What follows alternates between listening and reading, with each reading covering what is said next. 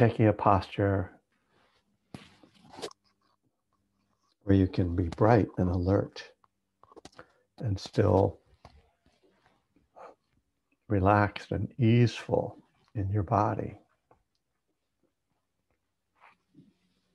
So what does that feel like? How does that land? And you can close your eyes or just lower your gaze.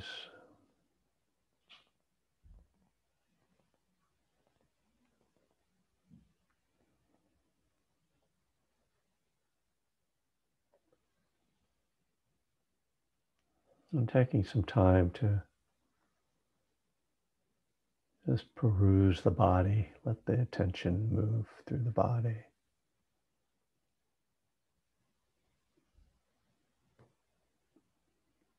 See if you can soften any points of tension.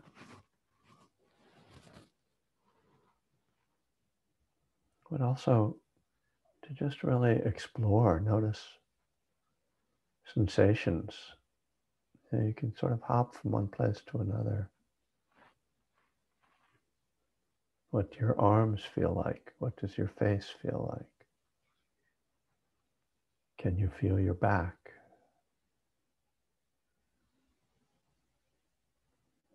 Your stomach?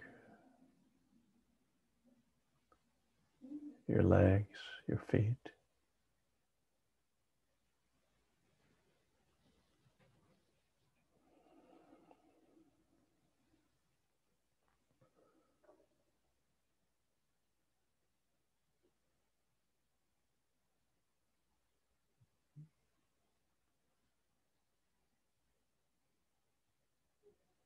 When we just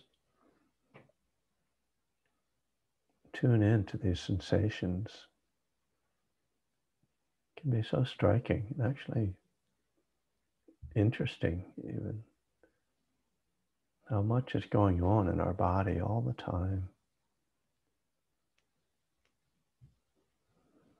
And to realize that this is our life, often overlooked.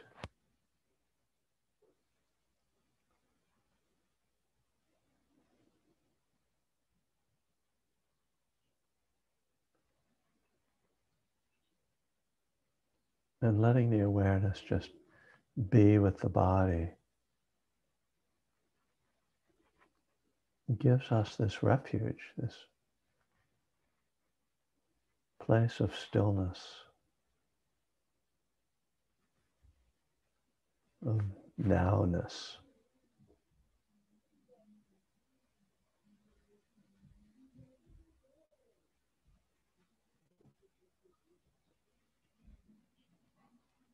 Can have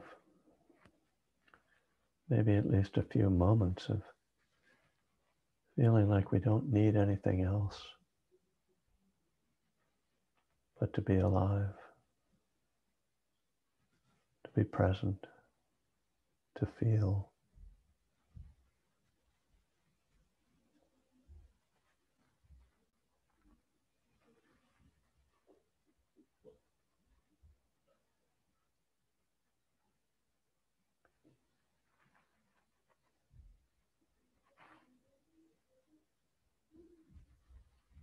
Being aware of sounds, sensations, feelings, emotional feelings, these subtle experiences.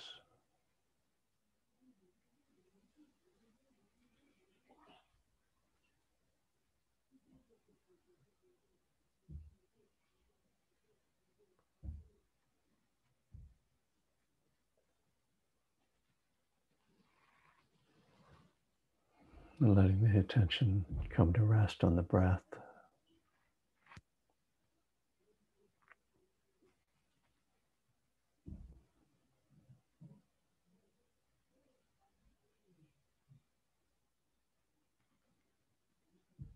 Feeling the breath either at the nostrils, the touch of air coming in and out, or in the belly, the movement rising and falling.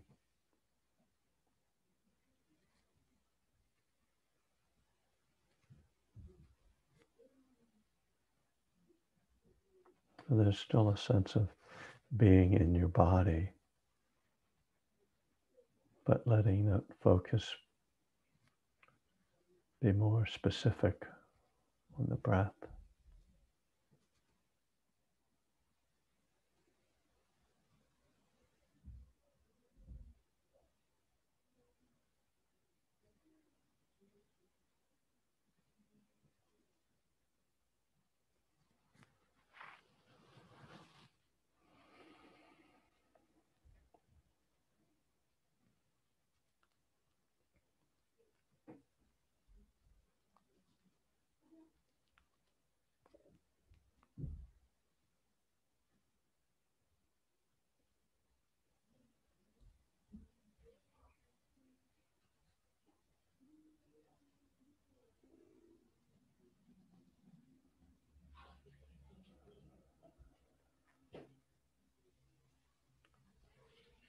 When you notice the mind has wandered from the breath, just acknowledging that and coming back, reconnecting.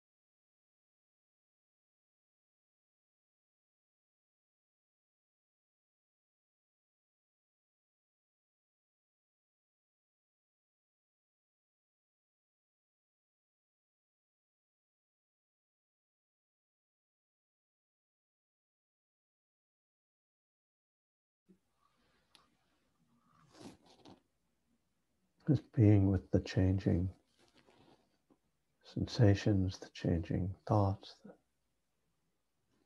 the flow of experience.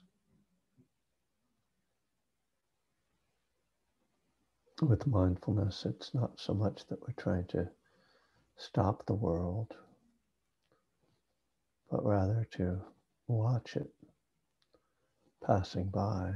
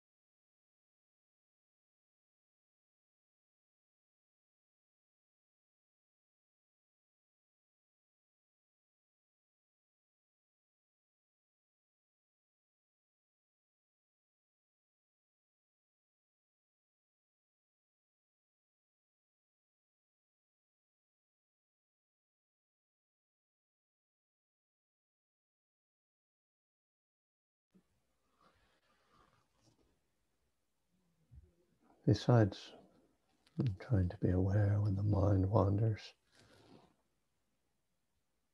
it's also really helpful to track your energy, whether you're getting too relaxed or you're getting restless. Just following that, we try to keep our energy balanced, but can't necessarily control that. So you just bring mindfulness, and that includes an openness, a kind of acceptance to your energetic state. And that helps you to maintain continuity of attention as well.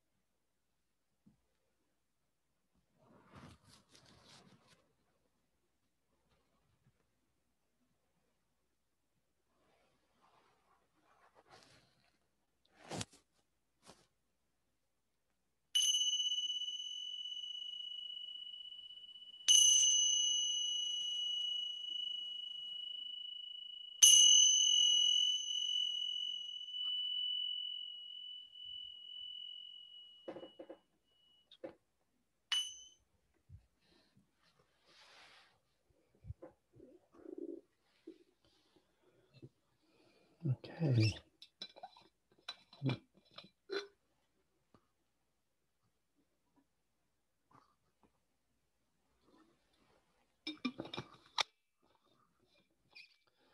It seems like, I don't know how you guys feel, but it's like we're getting used to meditating together on Zoom. At first, it seemed kind of ridiculous in a way, like meditating, like there's other faces there, but my eyes are closed, so what's the point?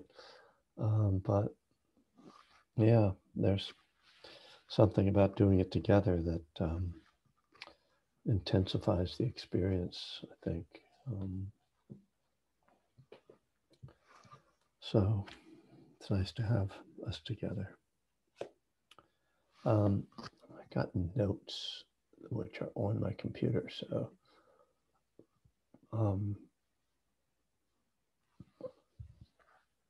so I'm in the part of the book in step 5 called Rigorous Honesty, which is on page 122 for those who are following along. And, you know, obviously I took that line from the Alcoholics Anonymous Big Book. Maybe it's not obvious if you're not familiar with the big book. It's not obvious at all. It says that they are people who cannot get sober through the program.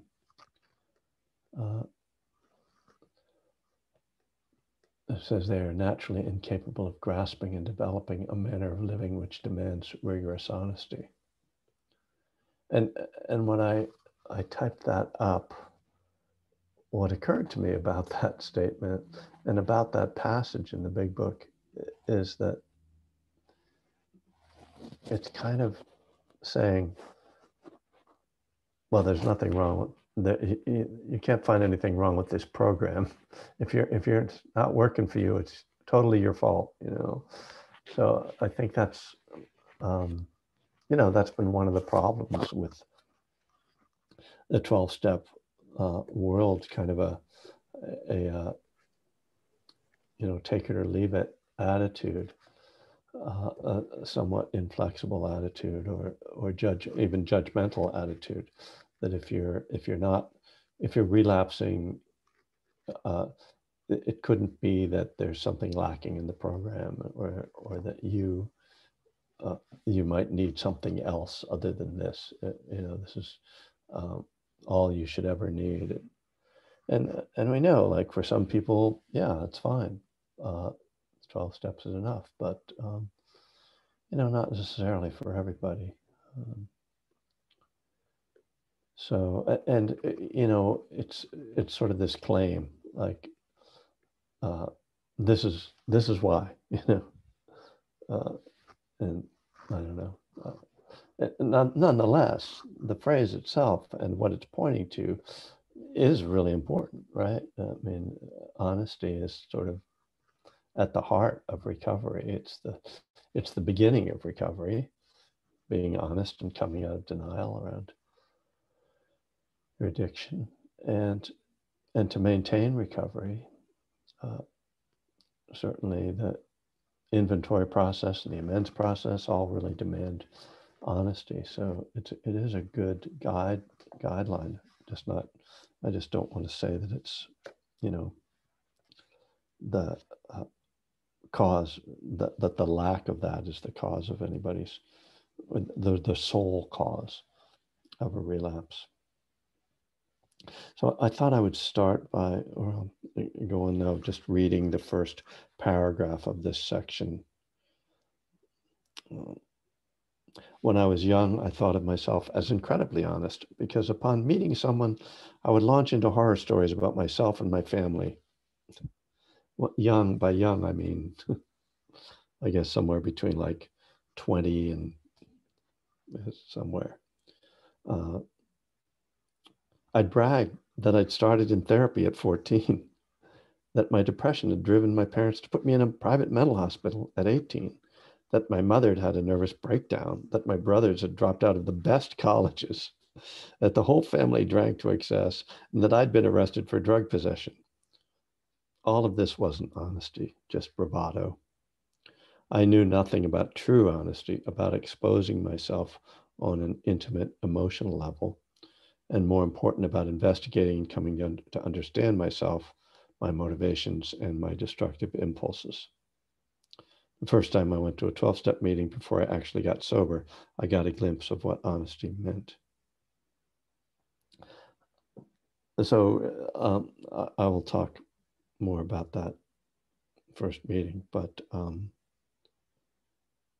yeah, this was a really important revelation for me, and it actually goes along with another revelation, which is the revelation that not only was I not honest, but that I didn't know how to feel. And those two probably go together in some way. But yeah, this sort of bravado of kind of like, oh, I have such a screwed up family. Isn't it romantic? Like I was some Salinger character or something, It's just sort of, and it is typical, I think, of an alcoholic or an addict, this, like, oh, I'm so depressed. My life is, and just sort of making ourselves into this sort of drama person, the drama royalty. That was so that I didn't have to be a drama king or a drama queen. It was like trying to keep it anyway, trying to stay gender neutral with my royalty.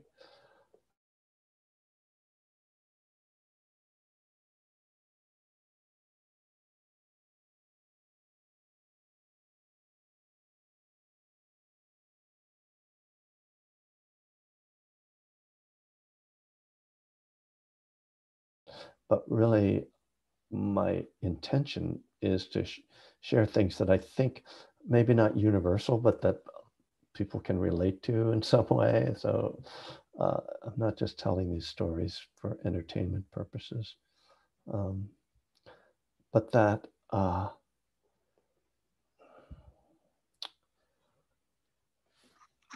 this was part of like creating an identity, right?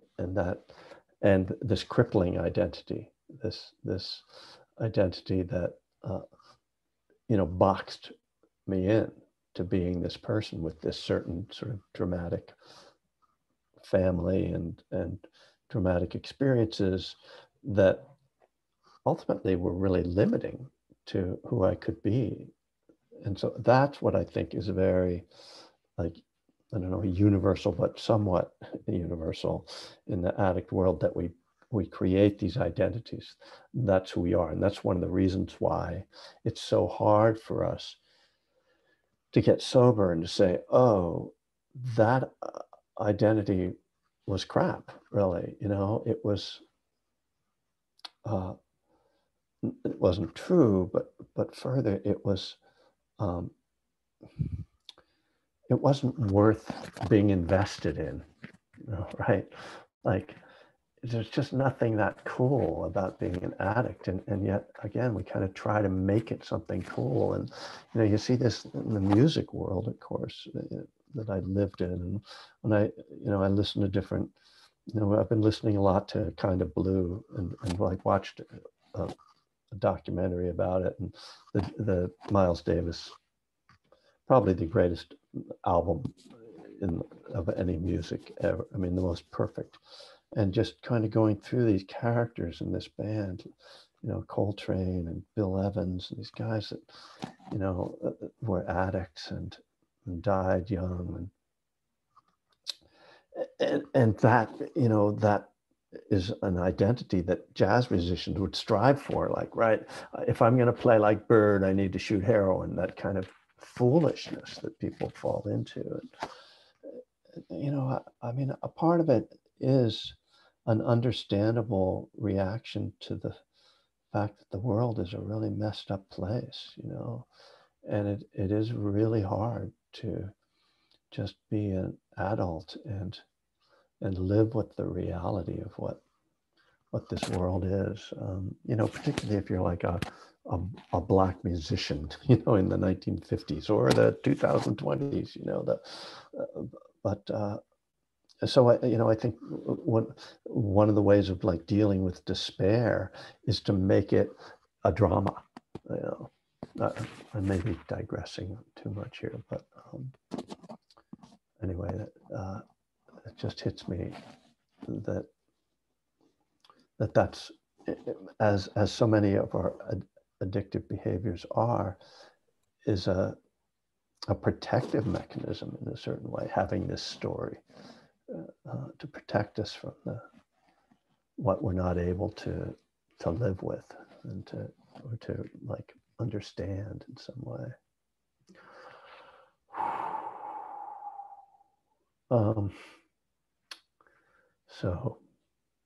So I'll talk a little bit about, and this is more storytelling, this first meeting that I went to. And I don't know how many people had experiences like this, like, you get sober, or before you get sober, you get exposed to the program.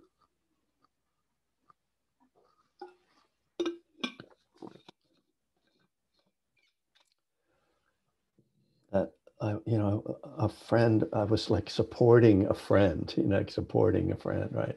Oh, she needs to go to a Cocaine Anonymous program, I'll go with her, and, it was in West Hollywood. So if you've ever been in meetings in West Hollywood, they are fun. They are hella fun. And, and I had no idea what I was getting into. But, we come up the steps into this room, and it's this big room packed with chairs, and just people are yakking or yapping or whatever, chatting up. It's just a dull roar, and then the meeting starts, and here I am, like thinking I'm a Buddhist. Like this is like I'm a Buddhist, but I'm not sober, right? In this part of my story, and I'm sitting there, and I'm like going to meditate, right? Because it's like it's a spiritual thing. We're going to meditate, right? But it's like it's not meditation. It's people getting up and getting coffee and eating cookies, and the secretary getting the meeting going, and so I'm thinking, well, these people aren't very spiritual. They're so loud. Which is like another one of those like delusions, right? And it's like a Buddhist, particularly Buddhist delusion that like silence is spiritual. Like talking, that's not spiritual. Anyway, looking back on that, and what I talk about in the book is how, I hear this story. I'll read this part. When the main speaker begins to tell his story, I find myself laughing along. The outrageous behavior and confused thinking he describes from his years of using is familiar to me, very familiar. I smile and nod knowingly. Somehow the fact that I'm relating so closely to the story of a coke addict gets past me. I don't realize that the reason this all sounds so familiar is that I am an alcoholic and addict too. Duh. But I am impressed with the incredible honesty and lack of pretense of someone who can get up in front of a couple hundred people and expose himself in this way. I can't imagine doing that. So that in itself, that was a good thing to see for me, because it was like, oh, this is what Cocaine Anonymous, Alcoholics Anonymous, all pretty much the same to me, but this is what a meeting is like, it's not at all like the image of it. So I sort of had this very positive image of what it could be. And in a way it's consoling. This is how we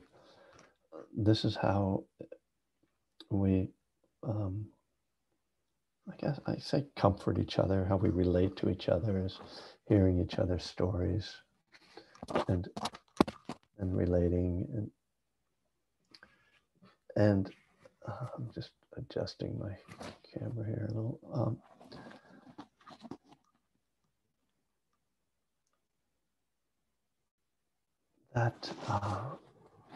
That tradition of sharing and telling stories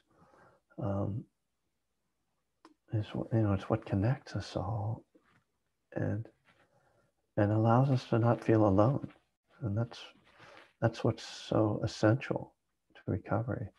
And I don't know if I'm gonna get to this. I think I will tonight.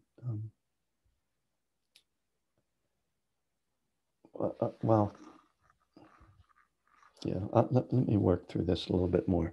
Looking back, I see how in meditation it was possible to deceive myself. In silence, in my own mind, what appeared and disappeared was not seen or heard by anyone else. I got no feedback, and besides that, I didn't recognize the, quote, nature of my wrongs. The destructive and dysfunctional quality of my thinking, not to mention my behavior.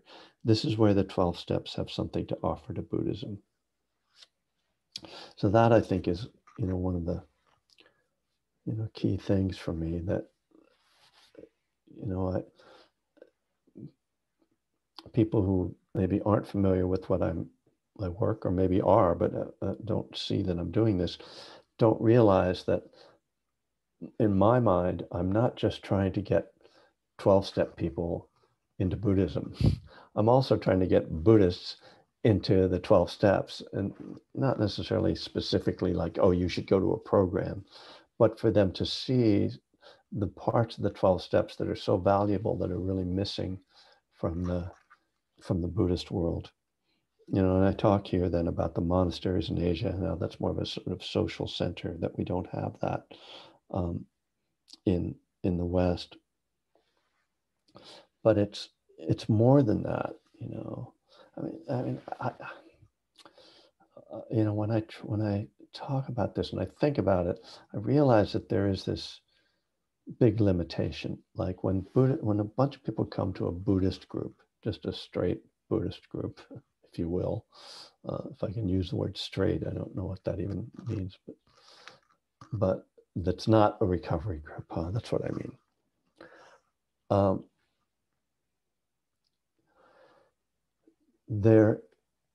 What they are sharing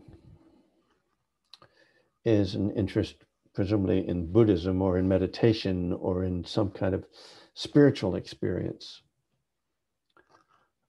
But I don't think that sharing something like that makes you feel particularly open to the people that are around you. You don't necessarily trust them.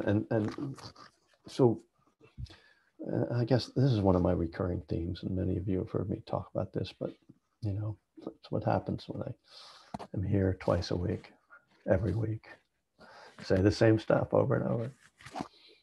That, you know, when you come into a Buddhist group and you just sit and you listen to a talk and you go home, there's no real connection being made.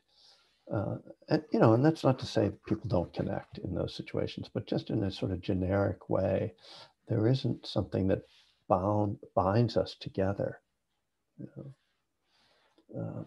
Whereas there is in recovery, right? And I mean, maybe what binds us together, first of all, is just the idea that it's our shared responsibility to take care of each other, which is built into the program, right? Step 12 that's what it's saying. It's, you know, having had a spiritual awakening, we try to carry this message to others. So it's not that we're just carrying it out the meeting, we're carrying it in the meeting and around the meeting. And there, you know, it's that sense of all being out there together, you know, and that there's nobody else who's going to take care of us but us. and so we take care of each other, right? And that's it, you know, taking care of each other. That's what spiritual community is about. You know, so I mean, I don't know, to sort of keep harping on this as though there's something wrong with the Buddhist world, but it's harder to get people in the Buddhist world to kind of think in the same way. Anyway, I'll stop. I'll read a little bit more because there's just a little bit more in this chapter, and so, or in this section. And sort of characterizing again, kind of the difference between the Buddhist community and the recovery community. But here, it may also be that Buddhists in the West, being a self-selecting bunch, tend toward introversion. Sorry. After all, who wants to sit around silently all day but an introvert? So I do think that's part of it, you know, that the Buddhist world is like the people who show up at Buddhist groups like don't really want to talk to anybody. I mean, there may be some of that, right? But,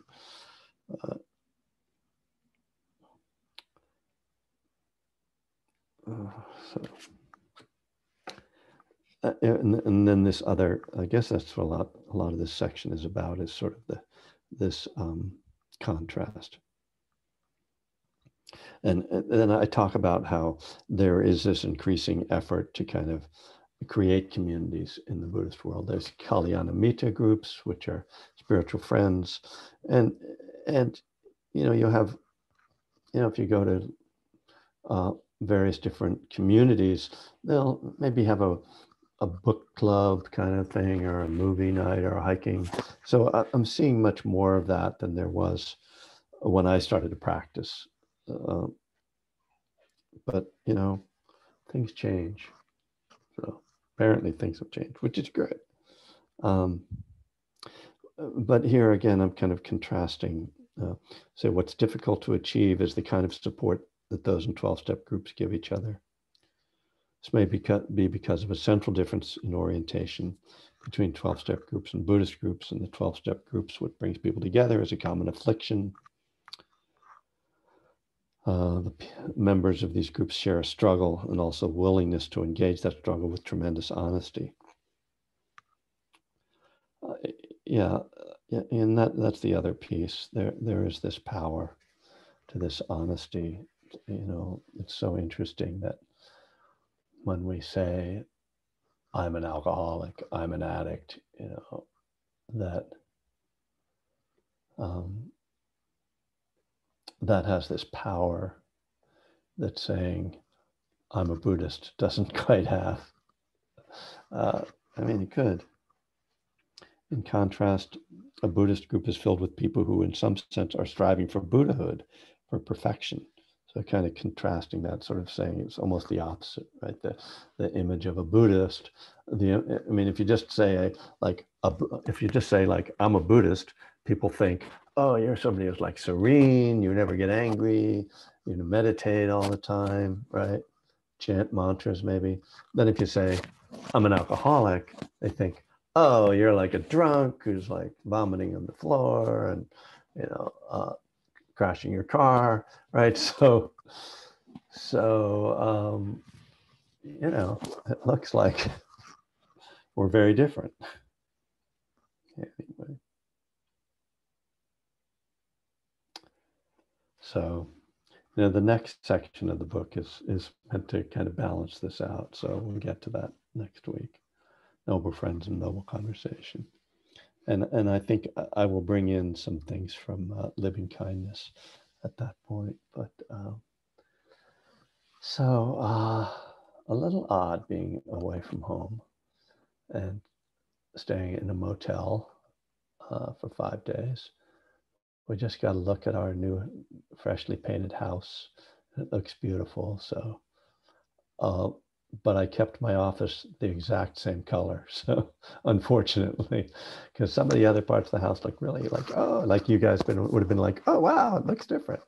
Just gonna be like, I don't know what you spent all that money to do what. I don't know, fascinating. So it's time. Someone say something. It doesn't have to even be intelligent. I was going to say something intelligent, but then I realized it doesn't. I have something to say. Anne, excellent. I was just thinking that, being an alcoholic and addict, particularly when we come in or another, it's more immediate. It's more, in many cases, desperate. And even though we're to reflect on that, we're all going to die, we're all going to lose things we love, we're all going to get sick unless we're dealing with those things. It's more abstract in a way. Yep. And exactly. And I find that really interesting how Buddhists tend to keep it so abstract. Mm-hmm. And I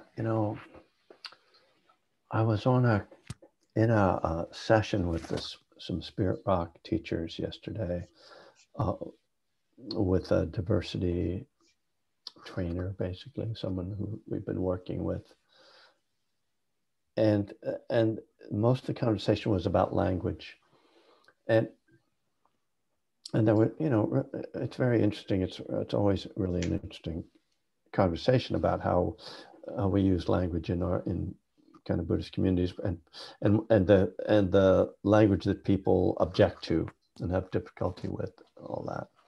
But afterwards, I was doing a lot of thinking about how, like, there's this language that's harmful, you know, whether, like microaggression, or whether it's, racist language that is sort of like unconscious bias, these kinds of things that are harmful, that teachers, teachers being human, say things, and hopefully we get feedback and someone lets us know, like, that wasn't okay. But then there's this adjacent, what I think of as adjacent language that might disturb people, but I don't think it's harmful. And I think that sometimes Buddhist teachers get these two mixed up and feel that they shouldn't say anything that would disturb somebody. Like, everybody's going to die. All of you guys and me, we're all going to die. Like, no, like, that's going to upset it. I was actually told by someone once, I gave a talk, and this was years ago, and I don't remember if it was about death, but death was part of the talk. And someone came up to me afterwards and said, you really shouldn't talk about death because there might be somebody here who's dying. And I thought, interesting. Is there somebody here who isn't dying? Like, what? Did I miss something? And so, yeah, I really, think it's important to not soften the teachings up too much. Not that I'm going to try to, like, get people upset, but it's interesting because you're familiar with RAIN. So some of you may know this acronym. Yeah. Which was developed originally, I think, came from Michelle McDonald, who's an IMS teacher, Insight Meditation Society. And it meant recognize, accept, or allow, investigate, and non-identify. And it was this process. And really, when you take it apart, it's actually just a deconstruction of mindfulness. With mindfulness, we recognize things and then we accept them. Like, just seeing them isn't enough, right? We recognize them, we accept them. So there's not a reactivity. That's the non-reactive part. There's investigation, which is the looking very closely and observing the whole kind of process. And then non-identifying. Well, some teachers have decided that, for whatever reason, that they should change non-identify to nurture. And to me, you just threw out the core teaching of Buddhism in favor of trying to make people feel good. Like, okay, now nurture yourself. Like, yes, of course, nurture. But to me, acceptance is nurturing. So I feel like that's already in there. And when you throw out non-identify, you're losing this, like, key idea. And again, I'm not, like, opposed to nurturing.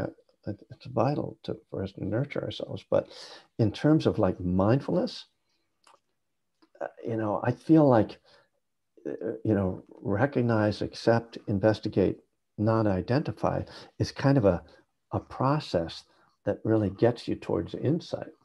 Mm-hmm. Whereas ending it with nurture just gets you towards comfort. Yeah. You want to push back? No, I mean, I agree. Oh. I think having done it both ways, forget it. Having done it both ways, like, I learned RAIN with the non-identify long time ago. Mm-hmm. And then Tara, I learned the nurture part. And some of it was that a lot of, maybe I'm just making this up, but that people didn't understand what non-identify. Okay. I know, right? And what's my job title? Right. Yeah. No, yeah. So there's this softening going on. Yeah. Especially, with mindfulness in the last 10 years. I mean, yeah. So, I mean, I was trying to connect this with the immediacy of addiction. Right. That was the whole point. Yeah. There's no softening in that. It's like, no, you're fucked up, get your shit together, kind of, and if you don't, you're going to bear the karmic price. There's no like nurturing to get around it. Now I realize I'm being tough now, and I hope I'm not offending anybody. But also nurturing, yeah, is very important. Nurturing, which is what the 12 steps lacks, actually, in my mind. Yeah, self-compassion. I think that's fair. That's fair. That's good. Thank you, Anne. Yeah. All right. Now you've given me some work to do. Yeah. Yeah. Do the 12 steps lack? Jim agrees with you. I saw him nodding. So yeah. I'm keeping an eye on you, Jim, because you're a good feedback person for me. Thank you. It's an interesting thought. The 12 steps lack nurturing. Mm-hmm. They have God. Step 3, the care of God. What could be more nurturing than that? Oh, it's very young. It's external. It's very young. Ooh.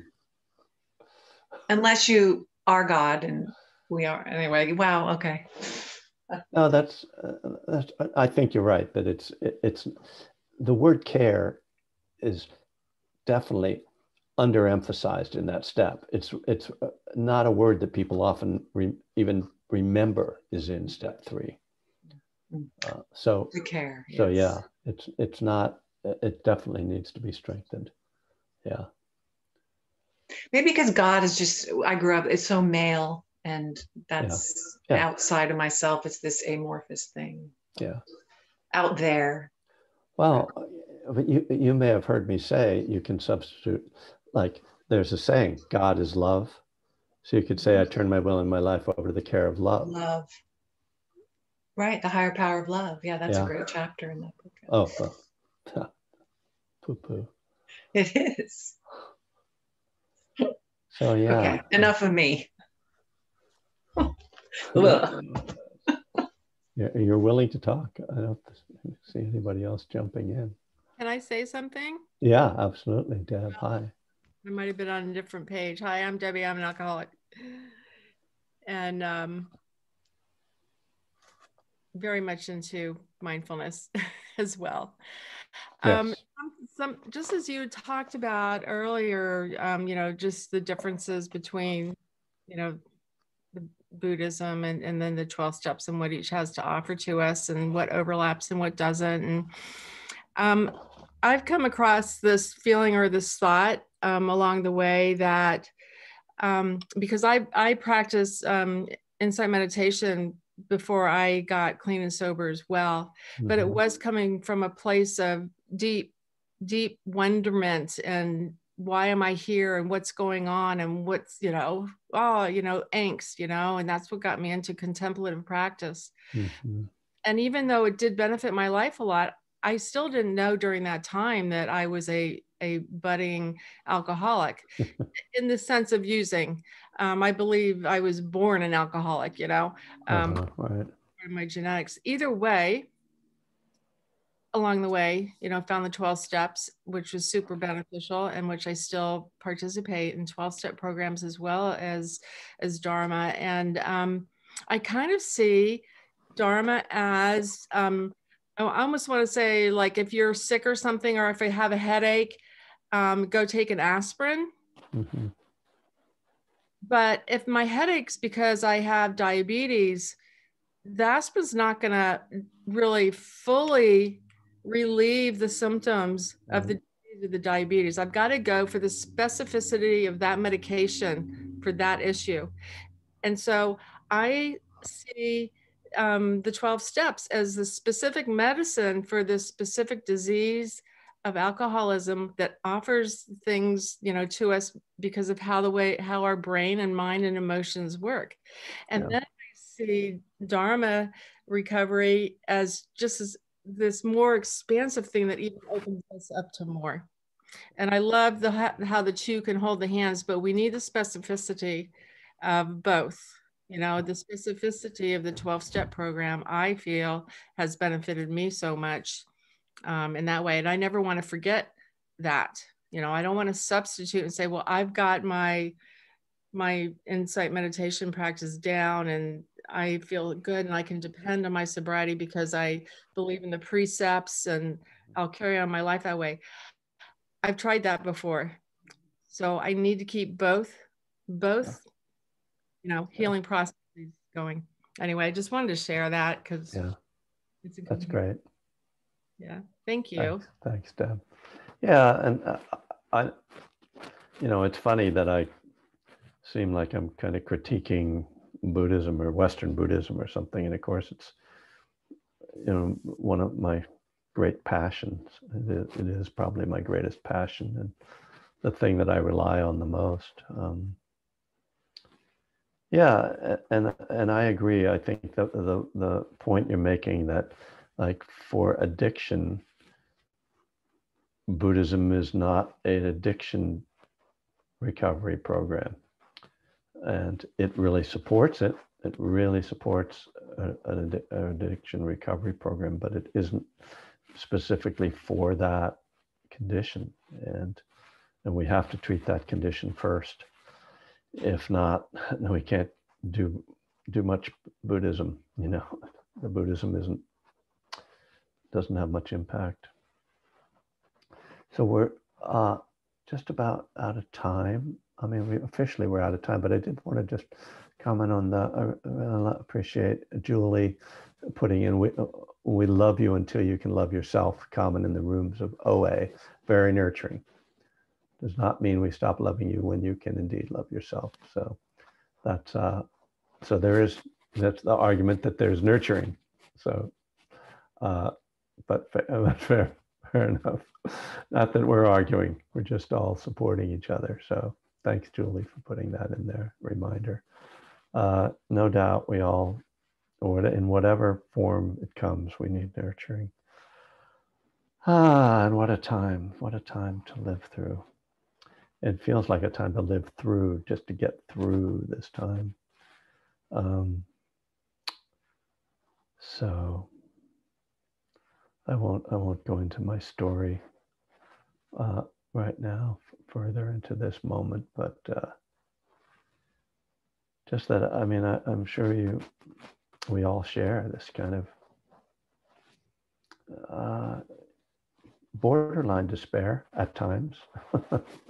That like, oh, Thanksgiving, like, forget it, what do you want for Christmas? Like, I want them to cancel Christmas for Christmas, please. Just tough. My mood is not the greatest, but seeing you guys and being together and sitting and talking Dharma and recovery is definitely one of the best parts of this time. That, and maybe like a perfectly struck 6-iron from the middle of the fairway, landing a foot from the flag, and a couple things. So you guys, we're moving from Scorpio into Sagittarius this weekend. I used to care about astrology, but November 20th, right? So next week, Tuesday morning, I'll be on Zoom, God willing. Blessings, guys.